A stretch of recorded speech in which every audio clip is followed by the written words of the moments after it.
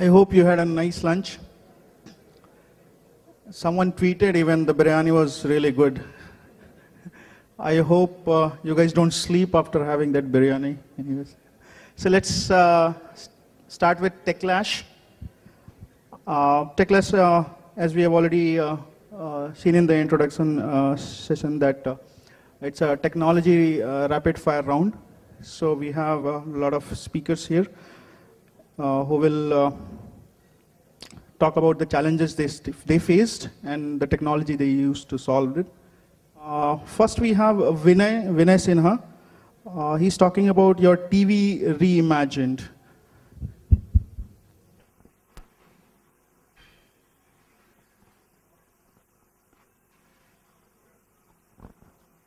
Good afternoon, guys. I think the afternoon sessions are toughest to be awake. I hope the biryani doesn't come in the way now.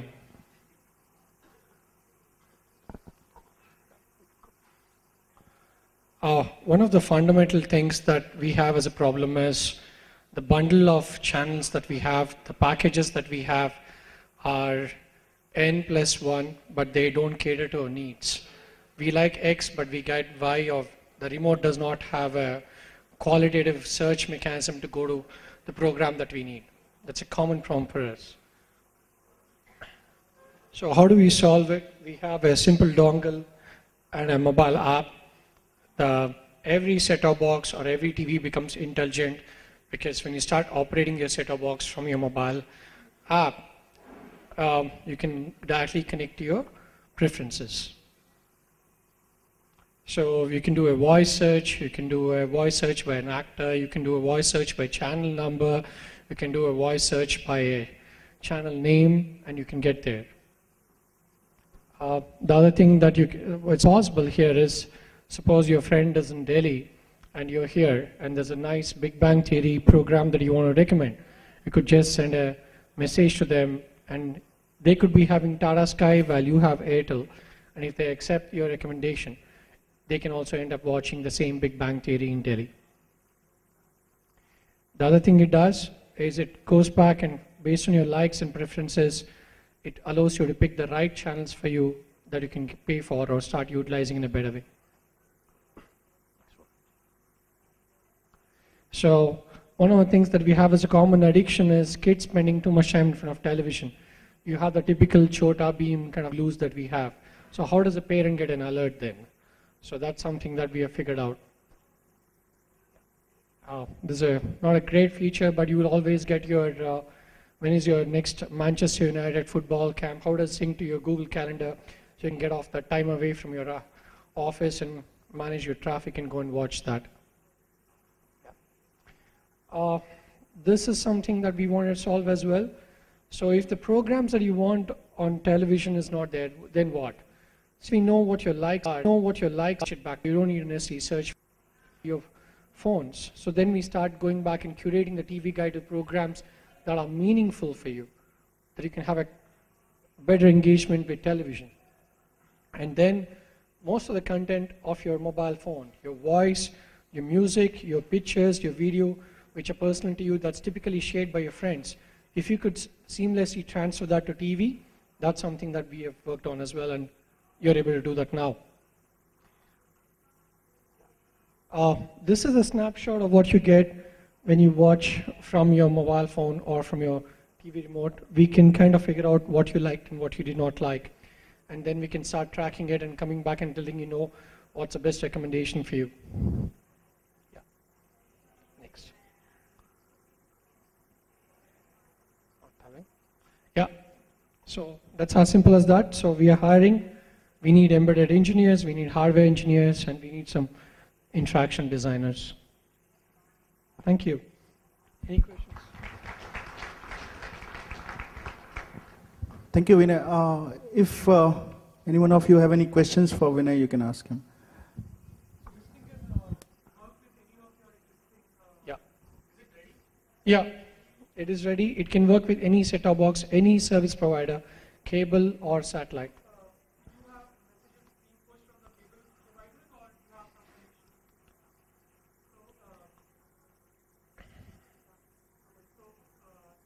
have some sort of a hardware which connects to the set-top boxes, or is it your service connects to their service and it just happens? We have tried to keep it as independent as possible because they don't allow you to touch a OEM box. Right. The middleware might be restricted. So what we have tried to do is we have tried to keep it independent, that it can control the set-top box separately. That's one way we have done it. In case they allow you to integrate with the middleware, then we can integrate it without the dongle. So we have both options. Okay, so in the first option, you will be having some sort of IR transmitter and it will be controlling the... Yeah. Okay, thank you. IR or Wi-Fi or Bluetooth, whichever.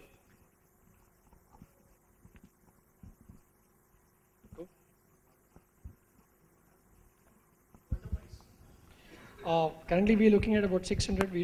It's more than a price that we want to just give these devices to a set of people first, and then we figure out the way. Huh? Yeah. Please sign up on this. Yeah.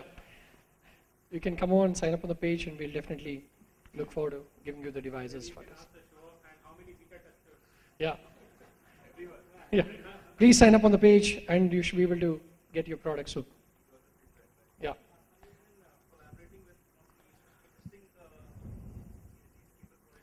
Correct. We have talked to existing cable guys within Bangalore and tier 2 towns like Tumkur, Mysore, other areas. We have also talked to satellite broadcasters as well. We are in discussions with them, so we should see what happens on that. That'll be the easiest go-to market if you were to look at it from the channel perspective.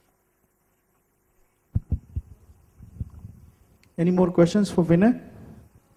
Or should we let him go? Thank you very much. Thank you. Thank you so much, Vinay. You already have a lot of beta testers.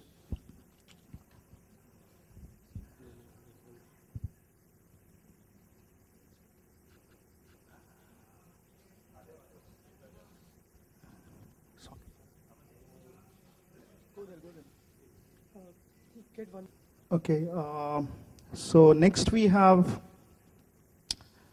a presentation by Amit. Smartphone numbers are always magical.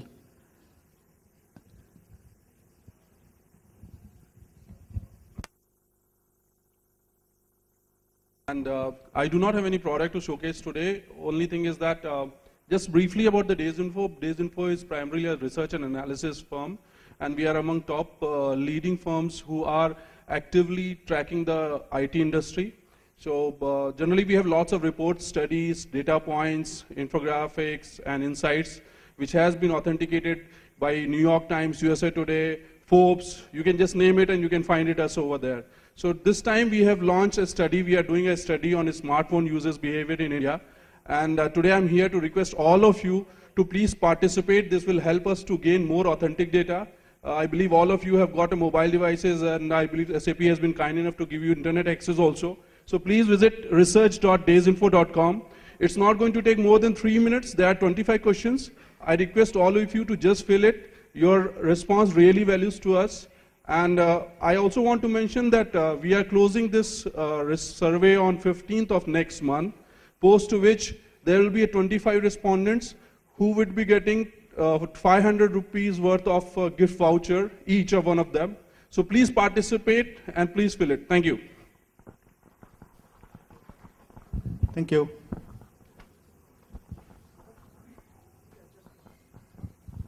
Okay, next in Techlash, we have a very interesting session. Okay. We have Ninad, who will be taking this session from Germany. And his session is socket.io, meetimpress.js. So he's on phone with us. I'll just connect him online and he'll introduce the session and he'll take over. So the session has some interesting aspects. Experience. In my presentation, if you have a laptop, go ahead and open it. This is as good an example of my demo that I can give you. Okay, so I'll give you a few seconds while the whole thing opens up.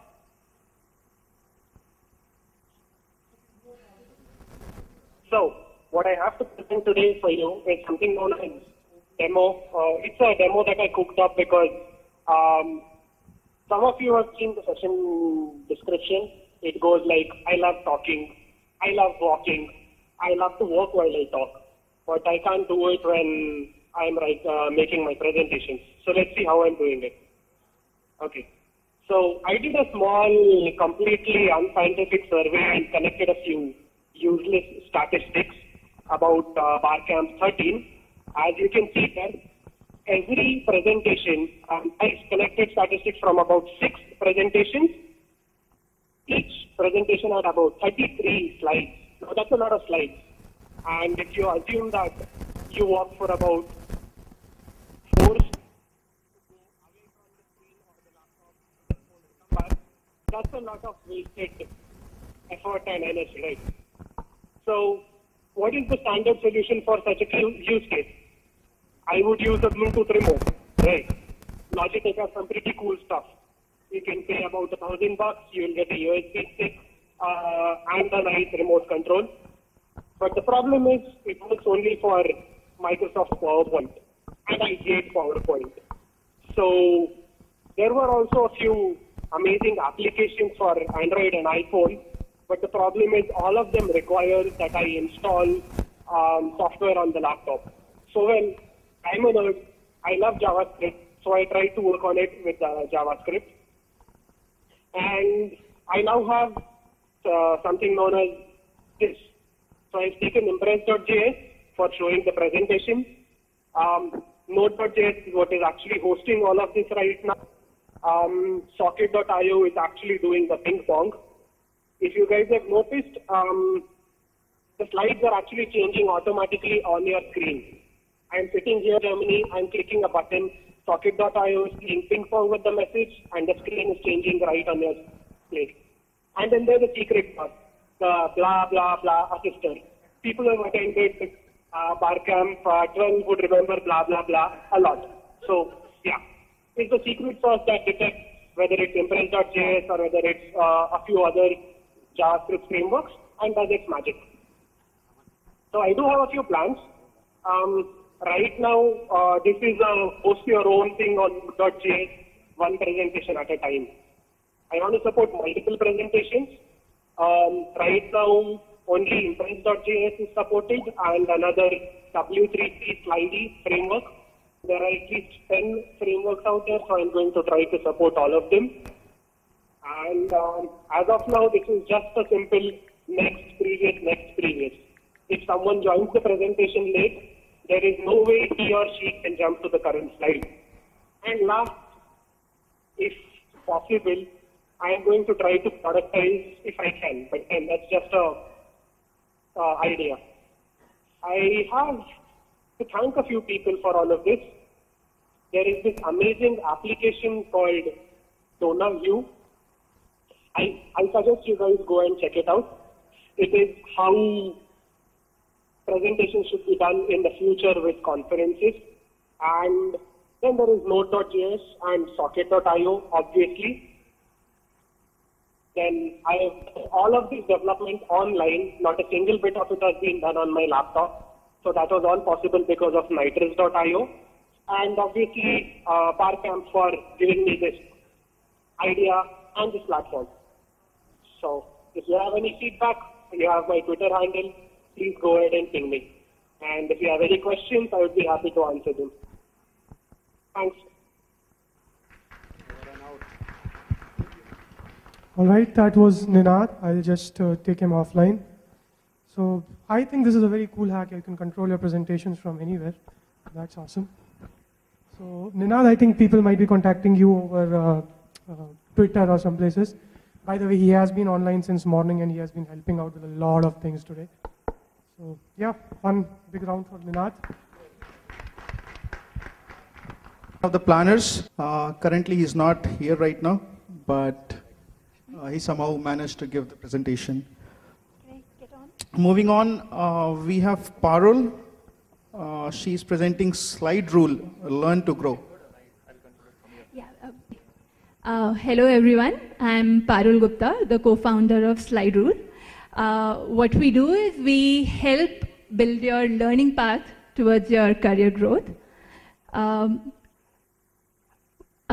There's a movement that's been happening over the past couple of years, and this Okay, this is completely messed up. But okay, so last couple of years, many great courses have come online, and I'm sure some of you might have heard about Coursera, edX, Udacity, and education, premier education, which used to be a privilege of the few, is now becoming accessible to everybody. There's Coursera, edX, Udacity, OpenCourseWare, Treehouse, Code Academy. There's tons of these great online courses. And they've received a lot of traction also. So just as a cool statistic, Coursera got its first 4 million users in the 15 months of launch, which is faster than Facebook for the record. Yet there are lots of courses. There are lots of courses out there which people don't know about. These are just, all the people who've sort of controlled, hogged the press are only 2% of all amount of courses out there. There's a lot of great content which people, know about in niches, or lots of people who could use it don't know about. We actually ran a survey of people about the online learning habits and what their pains were, how they use these courses. And one of the main challenges that people pointed out was that they find it really difficult to find the courses relevant for their needs.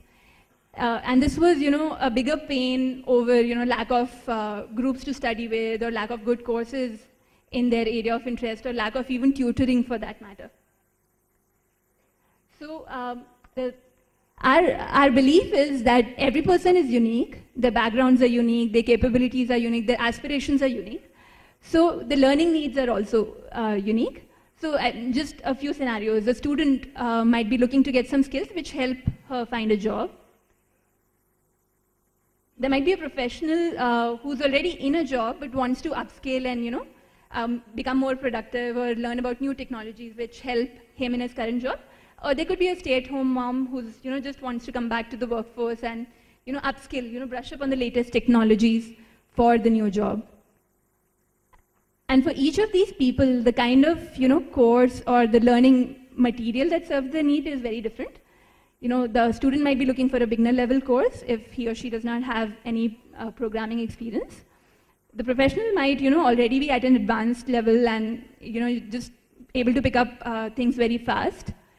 And the mom might be looking for an intermediate level course, just a refresher to get back in the groove. So that's the kind of problem we are looking to solve, and I'll give you a live demo of the product that we launched only 2 days ago. We're called Slide Rule. The URL is mysliderule.com. You can, if you go there, you can browse the most popular courses on the web across providers. Say you want to learn Java, or just as an example. The net is quite slow. So it will show you all the courses across different providers, and they'll have different flavors. There'll be beginner level, advanced level. There'll be more theoretical or algorithms oriented. There'll be courses from university providers. You can use you can use various filters to narrow down your search. You can see the teaching methods, or whether it provides a certificate or not, whether it has interaction available with the instructor. You can choose, amongst the short list of courses, you could choose a few, and then you could even compare. So this is pretty much like a comparison shopping site that you have for electronics or e-commerce in general. And say, you like something, which is self-paced. You don't want something time-bound. So you can just go to that course. You can read reviews about that course there. And okay, so it looks like, the user has liked the course, and so might be a good try. You can go to the course page, or if you've taken the course, you could review it yourself. And then, we also have a contest going on where if you've taken any online courses, you could write reviews for them, and the top reviewers get up to $100 of gift cards. You can log in with Facebook, and you could see what courses your friends are taking, because for all of us, it's very important. We often make decisions based on what our friends are doing. So we could, okay, I'll probably skip this for now. But yeah, you would be able to see the learning activity of your friends, and you would also be able to maintain your online learning history. So So yeah, that's slide rule. Going back to just, a little bit about the company, the course discovery part is just the first part of the problem. We have a big vision where we want to provide more and more components of the learning ecosystem. Okay, this is really slow.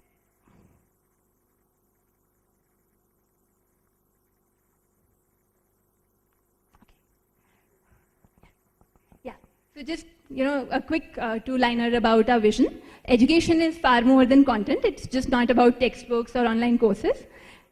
Just a cool statistic that the textbook market is $6 billion in the US, but the education delivery market is $300 billion. So eventually what we want to do in the long term is provide more and more components besides the courses that a university provides, part of the community, part of the credentialing and certification, and also connection with placements. So we have a four-step roadmap to get there. Discovery is just the first part. Then we'll build learning paths and credentialing and employment. And then if you're interested in this space, I'd be very happy to talk more to you about it, whether it's, what are the technologies we are using to build this. If you have a specific learning need and you want to know what are the resources available at your disposal, or if you have any feedback about a product, please do reach out to me. That's my email. And also I'm available around if you want to chat up later. Thank you. Any questions? So we have a couple of revenue models aligned. So at the very first cut, when the discovery platform that we've launched, it has affiliate commissions with the course providers as the first model, and it started from day one. But further, like I said, that we want to provide more pieces of the education industry, not just the course discovery.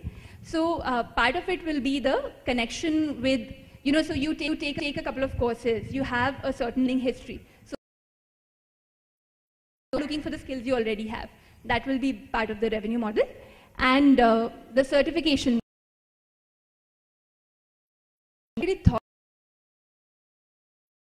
But in our early conversations with users, we found out that that's a big pain. So it could be an additional source of revenue as well. So are you just an aggregator, or you are building some kind of logic where you can that what is the best course for me? Like so the example you have shown, like I just want to learn Python. So which course is best for me? How do you know that? Right. So actually in the first cut, and this is just the V0 of the product which we launched 2 days ago. So this is just the aggregator. It is aggregating courses from multiple providers, and how it helps you find the courses is, you can see the various attributes of a course, whether it's a, what's the difficulty level of the course, whether it's a university course or a practitioner course, and the ratings, user ratings. You can and what is, whether it provides a certificate or not, whether it's using video lectures or programming exercises, in-browser programming exercises to do. But that's the first cut. So eventually we do want to build an intelligence based on a user's background. So I gave those examples about, a student, a professional, and all of that, right? So a simple no-brainer could be you connect with LinkedIn and their professional background, the skills that their friends have endorsed them for, and then you sort of build on top of that. So if you've already worked on a project in Django, Python, so maybe you're looking for something more advanced. So we want to build that intelligence in our subsequent versions. Do you still consider LinkedIn recommendation as very credible source of finding out what capabilities do I have? Because frankly,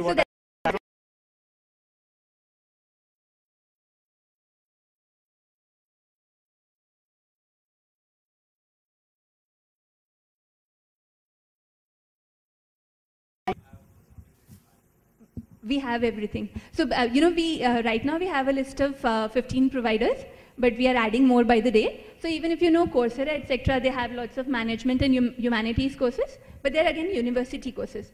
There are other providers like Udemy or, Linda has some.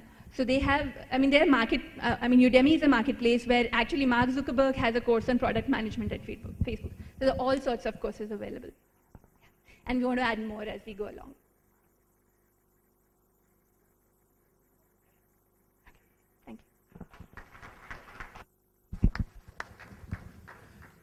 Thank you, Parul. Next, we have a very interesting session. It's called How to Build My Own Wearable Computer by Vinay. This guy actually looks different, you know, if you look at him. I don't know which planet he is from.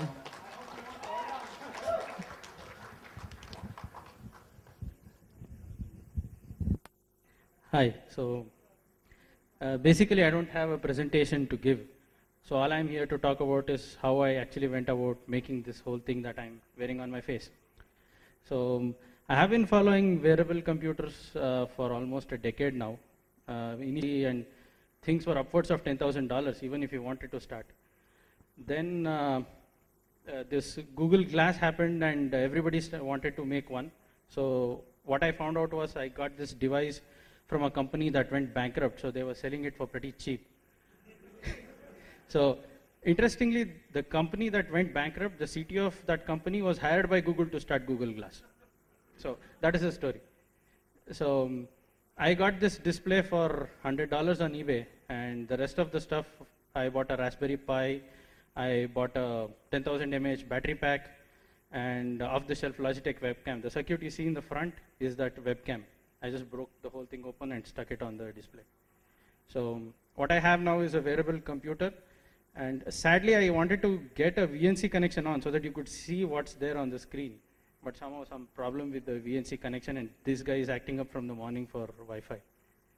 So it's just a 3 weeks old project that I've started. So I just started sometime in mid of August. And what I have now is a working prototype of the whole thing.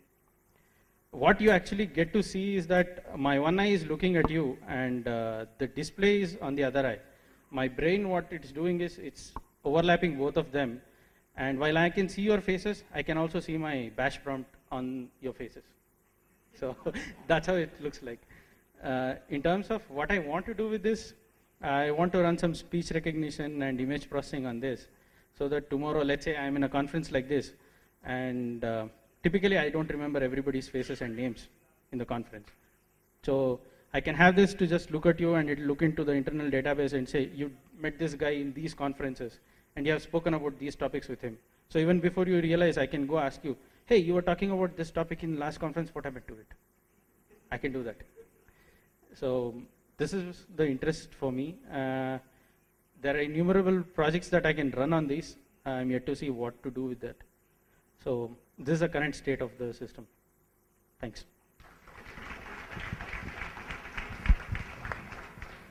I'm sure, Vinay, you will have a lot of questions.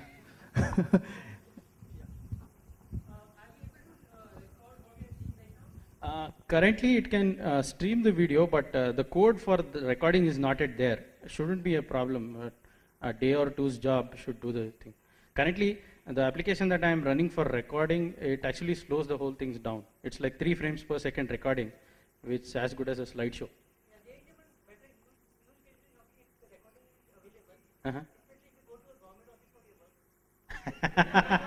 Do you really think government guys will let this in the first place? Sorry?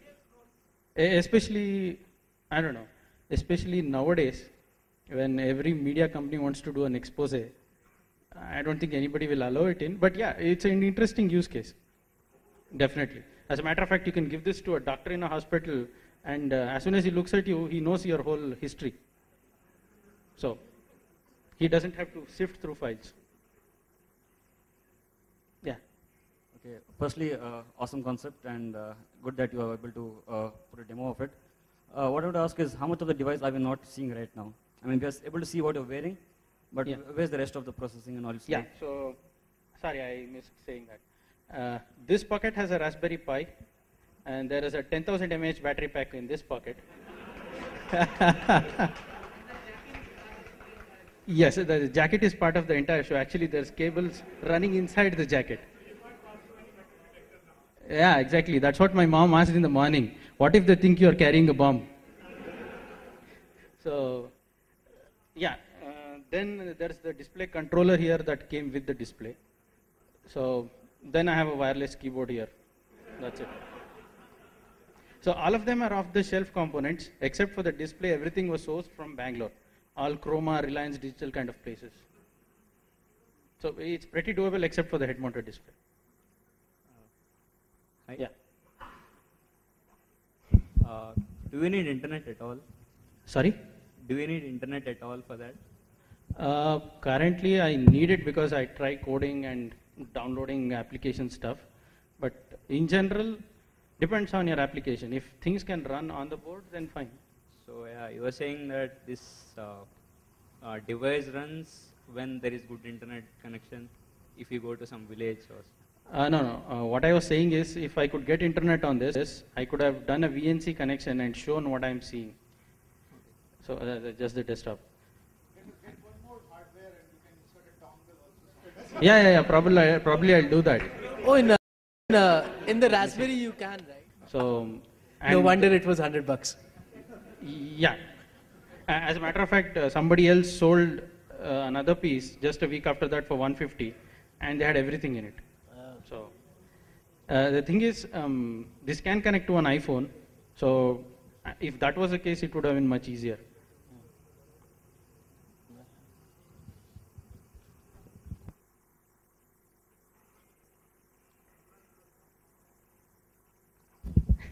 Any other questions? People are afraid of asking questions to you now. Sorry? Yeah, so if you are not able to get this one, there's another company called Woozix, but their device is slightly costly, around $400. They sell it as a device where you can watch movies on your airplane. That is their pitch. So it also comes with a VGA connector and an RCA connector. So you can use either of them, and instead of Raspberry Pi, you can probably try Panda board or Beagle board or any of those.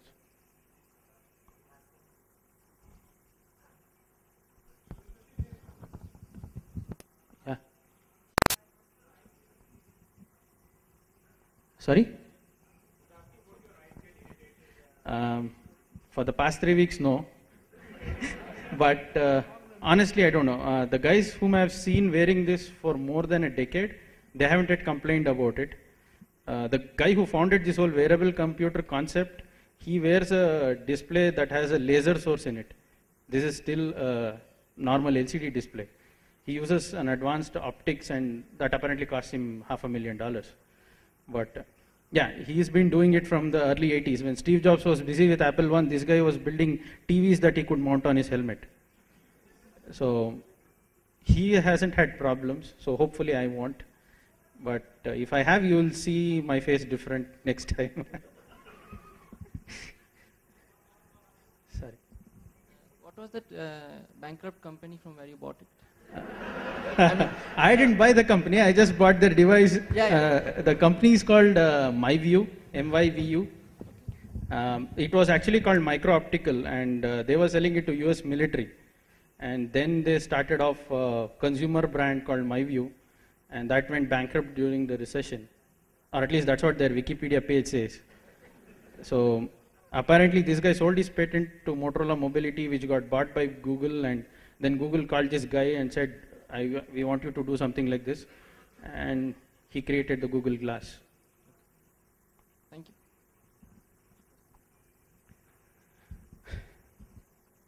you.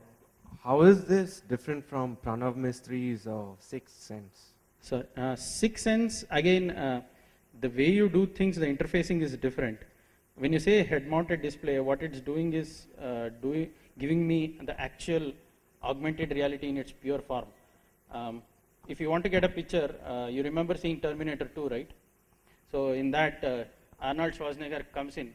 He wants a dress, so he scans people as to whose dress will fit him. And system keeps on showing the outline. So I can do exactly that on this. But the algorithms, the image recognition, image processing that's required for that is still under research. So probably I may not have it in the next 6 months, but eventually somebody will have it. Me or somebody else, I don't know. What is the function of the light on your spectacles? Sorry? What is the function of the light? Is it just for show or? This one? The light on the center. This one. Basically it's from the webcam. It says that it's recording. Nothing else. So this is a Logitech webcam that I bought, which has a mic and a 720p video recording capability. So the LED came along with it. Free offer. So actually I'm running just a simple video streamer on the display here. I was thinking I can get it on VNC before I come on stage, but somehow things didn't work out. But if you guys want to have a look, probably I can show it to you guys once I'm out. Yeah. Thanks. Thank you, Vinay. In fact, you remind us of Terminator. Just instead of green light, there should be red light, you know.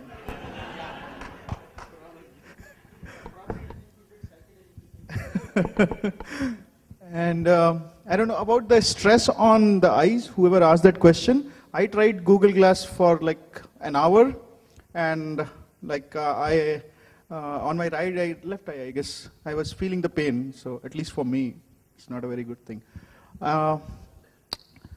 Also, I don't know, using these technologies, you know, what you will do is probably, you know, eliminate these sort of conferences. You can sit at your home and, you know, get everything done. What happened to UDS, actually? That's the case. So that's all we have for Techlash. You guys can talk to whoever was the speaker if you had any more questions. And let's have the regular sessions now. Another 5 minutes. Okay, thank you so much. And please be here for the feedback session at 5:30.